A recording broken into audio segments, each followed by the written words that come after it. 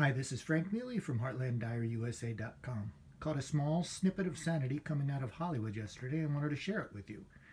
I don't usually watch The View. Well, I never watch The View because of its liberal bias. But I was watching Fox Business yesterday when Liz McDonald and her guest, John O'Caldwell, were talking about Whoopi Goldberg dressing down Deborah Messing for her blacklist rhetoric about Donald Trump supporters. Listen up. Switching gears to Deborah Messing, the actress asking The Hollywood Reporter to publicize the names of people attending a fundraiser for the president in Beverly Hills. Whoopi Goldberg really blasting back against that, saying, Deborah Messing, you're wrong. Watch this.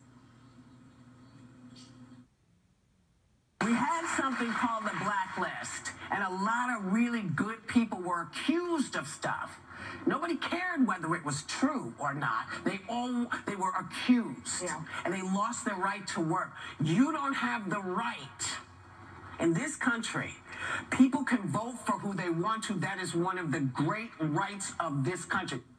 Gianno, Deborah Messing and actor Eric McCormick are saying they've been misunderstood. Your reaction to this story? Yeah, I mean, I completely and totally agree with Whoopi Goldberg, and she's referencing the Hollywood 10, which disallowed certain directors and Hollywood veterans to actually participate in the business. And we see that they're continuing to push this narrative in Hollywood. We see it in which they want to create the culture in which Americans follow. But that premise has been rejected soundly by the American people. And I think people like Whoopi speaking up is excellent. Were you surprised to hear Whoopi speaking up?